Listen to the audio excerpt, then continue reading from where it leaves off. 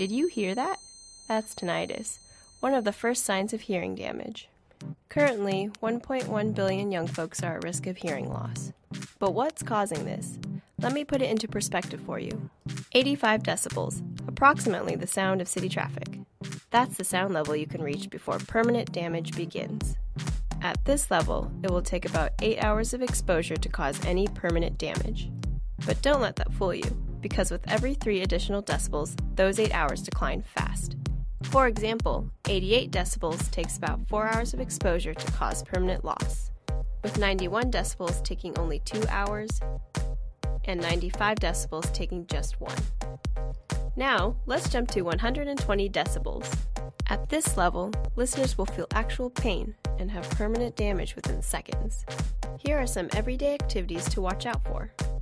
Listening to loud music at clubs and concerts.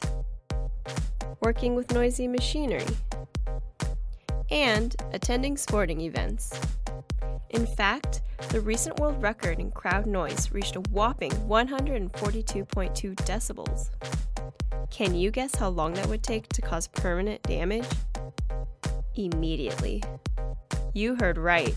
All that team spirit is causing immediate hearing loss. Luckily, it's easy to protect your ears. Just invest in some reusable earplugs or earmuffs. Or turn down the volume and step away from the sound. Whatever you choose, it's important to be aware of the effects of sound exposure on your future hearing. Don't be afraid to enjoy everyday activities, even if they're loud. Just don't forget to protect your ears. Still curious? Check out the World Health Organization's website to find out more.